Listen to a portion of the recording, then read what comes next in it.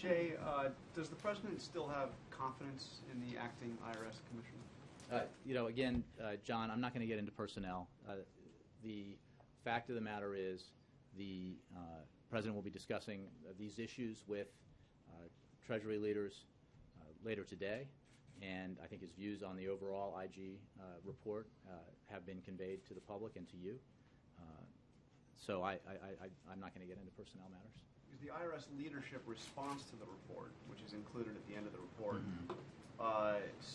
acknowledges some minor problems in methodology, basically, but says, we believe that frontline career employees that made the decisions acted out of a desire for efficiency and not out of any political or partisan viewpoint.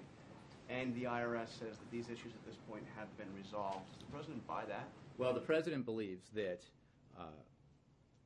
the Treasury Department, as he has directed, needs to hold those responsible for these failures accountable, and that they need to make sure that each of the Inspector General's recommendations, each of them, is implemented quickly so that such conduct never happens again.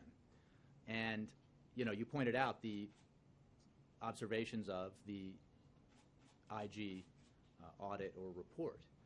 And I think that's significant because intention is a part of the story here. But regardless of the intent, the President believes the conduct was wrong. It is inappropriate to use the kind of criteria that were used, whatever the goal was, efficiency or otherwise, to make the decisions that were made about implementing the laws regarding these kinds of 501c4 organizations. And that he expects those changes to be made, all of the Inspector General's recommendations to be implemented, and for those responsible for the failures that we've seen be held accountable. But let me just ask that